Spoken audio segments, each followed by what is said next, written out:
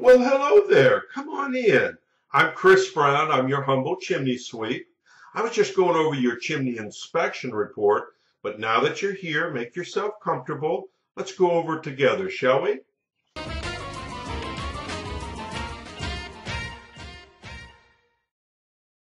Okay, now let's take a look at the inspection report and see how it reads out.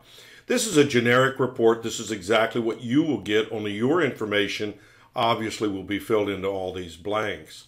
The upper right-hand corner of the report is the legend. Each one of these initials pertain to something. A is consistent with the age of the chimney. B, see comments below. C, repairs needed. D, need further evaluation. Or E, not applicable. And they're placed into the boxes next to the parts of the chimney that can be easily identified in this diagram.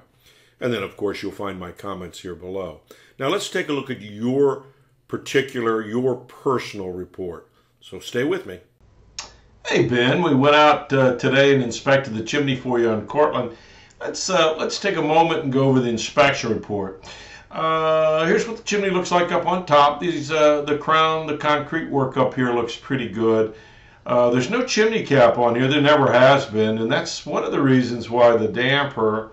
Let's see if we can see it inside. It's got a lot of rust. As a matter of fact, it is actually warped here.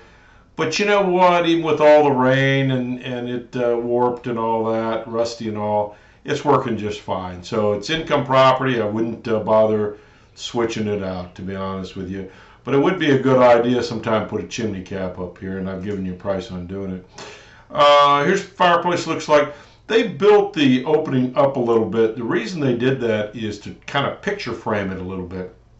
I'll explain to you what that means.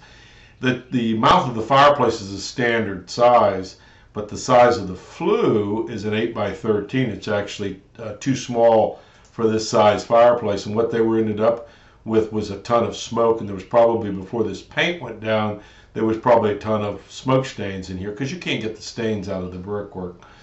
So they picture framed it. We'll have to hope for the best, hope that it's working okay for your tenants to burn wood. If not, we better talk about some maybe some gas logs in there.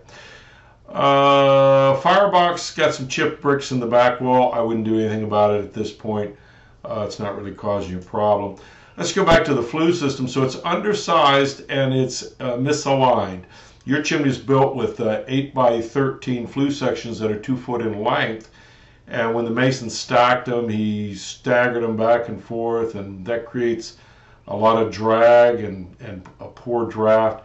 And it also creates these openings between the flue sections. Now, I've given you a price on fixing the flue, plugging all those areas up so we don't have a leaky chimney here.